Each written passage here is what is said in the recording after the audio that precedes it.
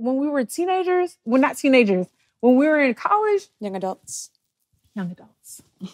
I remember at Texas Southern when I transferred there, I said, I'm never going to have a bad day at Texas Southern. I said that to myself. I said, I'm not, just by force. Girl, it was spring semester 2013. On Sunday, Monday, I had food poisoning and I couldn't keep the medicine down. And the doctor had to give me a shot on my bum. I said, all right, that's cool. On Tuesday, Wednesday, I went to school. I had my laptop in my car. It had my essay in it. And I just emailed it to myself so I can edit it on the computer. Someone broke into my 2008 Impala and stole my laptop out of my car. I was crying to my professor. I have my essay. Can I please turn it in? He was like, no, you're fine. Got to turn in my essay late. That was Tuesday, Wednesday. Thursday, Friday, I was like, all right, that's cool. It rained torrentially. I took my older sister to the airport.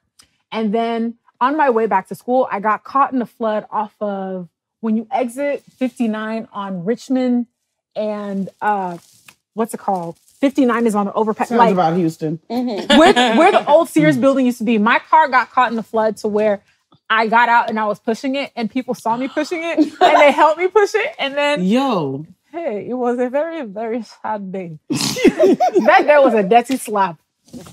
And then I get to school because I had a final and I was like, I'm sorry, my car got caught. Like, I'm drenched. My hair is soaked. And my professor sees me. She was like, you passed. You didn't have to show it for the final. Oh. And then I just burst into tears right there. Oh. And guess what? Saturday, I was at Belvedere. Yeah. So, I don't know what to tell you. I wish I had that resilience. Mm-hmm. But it's just every little thing that happens. If my groceries aren't delivered, or if they're delivered at 9:30 instead of 9, I'm like, God.